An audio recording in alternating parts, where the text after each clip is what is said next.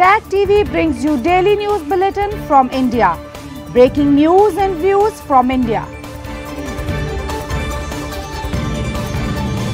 You're watching South Asia Newsline, and here are the top stories we are tracking for you on Friday, the 1st of November. PM Modi says won't compromise even an inch of land on India's borders. Pakistan terms Chinese ambassador remarks on security issue as surprising. And Trump condemns attacks on minorities in Bangladesh.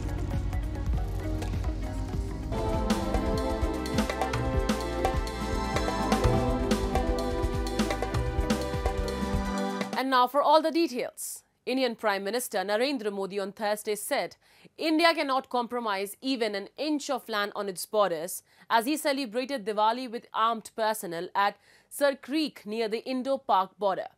PM Modi said government policies are aligned with the resolve of the armed forces and added that the government will not compromise even an inch of land of the country.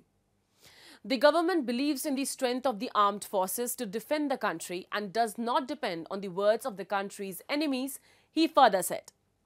The comments made by the Indian Prime Minister coincide with the disengagement process between the Indian and Chinese forces at the northern frontier, ending a 4-year-long standoff between the two neighbors.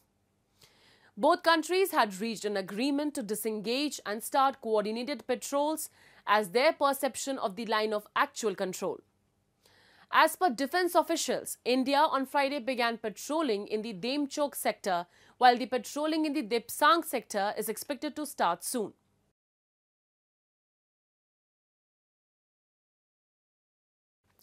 And the Indian capital has once again topped the global pollution index a day after Diwali celebrations, which saw flouting of firecracker ban. Meanwhile, Lahore in Pakistan, which stood second in pollution rankings, also grappled with severe smog. A report. New Delhi plummeted into a thick haze of toxic air on Friday as the city topped global pollution rankings a day after Diwali revelers flouted firecracker bans and sent air quality plummeting. Thick smog wreathed the Indian capital, shrouding the India Gate and the presidential palace in the central district and the surrounding gardens popular with joggers and cyclists after Thursday's celebrations. The air quality index stood over 340 in the morning, said Swiss firm IQ Air, taking pollution into the hazardous category, pushing Delhi to the top of a real-time list as the world's most polluted city.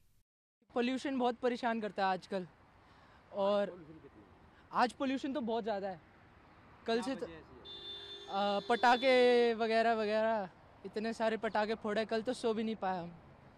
Meanwhile, pollution-led smog is causing serious problems for workers, especially those who work outdoors in Pakistan's Lahore, which stands second in the global pollution rankings. Construction worker Nasir Khan said his family is facing constant uncertainty with his income due to the lack of work now available. Some days he earns enough, while on others there is no work at all, making it difficult to provide for his family. ये smoke की वजह से कारोबार बिल्कुल tough ही समझो क्योंकि पहले ठेकेदार के साथ लगे थे पक्का काम था बड़ा जो है ना अच्छा सिस्टम चल रहा था गुजारा हो रहा था. अब ये स्मोक की वजह से काफ़ी ठेकेदारों ने मालिकों ने काम भी बंद किया हुआ है कि घरों से 12-12 1-1 बजे तक निकलते नहीं है, उन्होंने अपने काम बंद कर दिए. दूसरे स्मोक की वजह से जो है ना हमें भी थोड़ी सी जो है ना तकलीफ़ होती है, मतलब कि खांसी हो गया, ज़ुकाम, बुखार, ये स्मोक की वजह से आंखों की जलन. Dense smog swarmed Pakistan's Lahore with AQI of 151 to 200 on Friday, a marked improvement from when it topped the global pollution charts earlier on Monday with an AQI of 507. Moving on. Pakistan's Foreign Office on Thursday called the recent remarks by Chinese ambassador to Pakistan as surprising and not reflective of the diplomatic traditions. The Chinese envoy to Islamabad, Jiang Zhaidong, on Wednesday urged Pakistan government to launch a crackdown against anti-China militant groups as he highlighted the 2 deadly attacks against Chinese nationals in the country within 6 months, local media reported.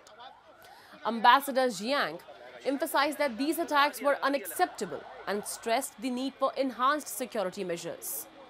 Reacting to these remarks at the weekly media briefing, Pakistan's Foreign Ministry spokesperson Mumtaz Zara Baloch said the comments from the Chinese ambassador were surprising and inconsistent with Islamabad and Beijing's diplomatic tradition. She further said Chinese citizens in Pakistan are important guests and reassured that Pakistan is committed to safeguarding Chinese citizens, companies and projects within its borders. She added Pakistan has also kept China informed on investigations into the previous attacks on Chinese nationals.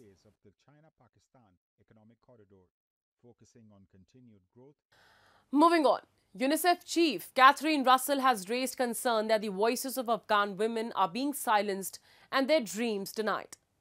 In a message shared on Wednesday on X, Russell stated, "Those excluded from schools are confined to their homes and stripped of their rights, with little future beyond early marriage." She emphasized that no country can progress without the participation of half its population and called on the global community to intervene.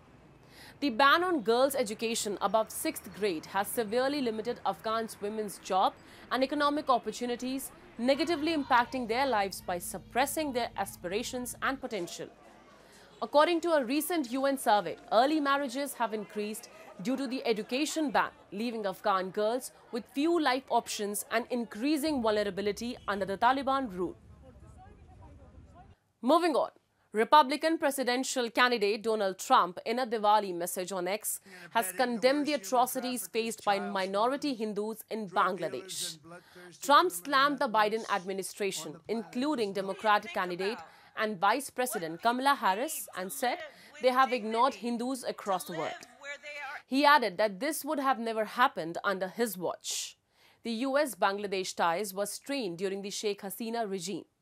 But after her ouster, Washington has extended its support to the interim government led by Hasina's arch foe, Muhammad Yunus. The US has, however, largely remained silent on attacks on minorities in Bangladesh. Meanwhile, the Bangladesh United Minority Alliance held a torch procession in Dhaka on Thursday, demanding better treatment of minorities.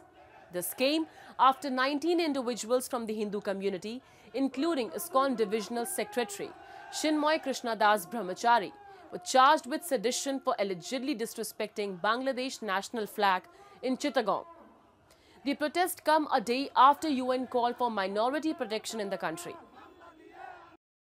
Meanwhile, violence swept through the Jatiya Party's central office in Dhaka late on Thursday as a raging mob clashed with party members and set the building ablaze. Rioters were seen destroying furniture and vandalizing posters of party chairman Ghulam Muhammad Qadir, while others set fires within the building. The Jatiya Party, founded by former President Hussain Muhammad Irshad in 1986, has been a significant player in Bangladesh politics. The party has since undergone various transformations over the years, including a brief alliance with ousted Prime Minister Sheikh Hasina's Awami League in 2019.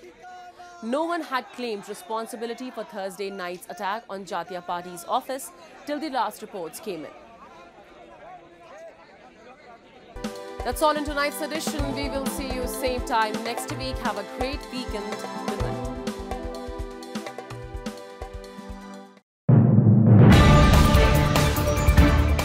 TAG TV brings you daily news bulletin from India. Breaking news and views from India.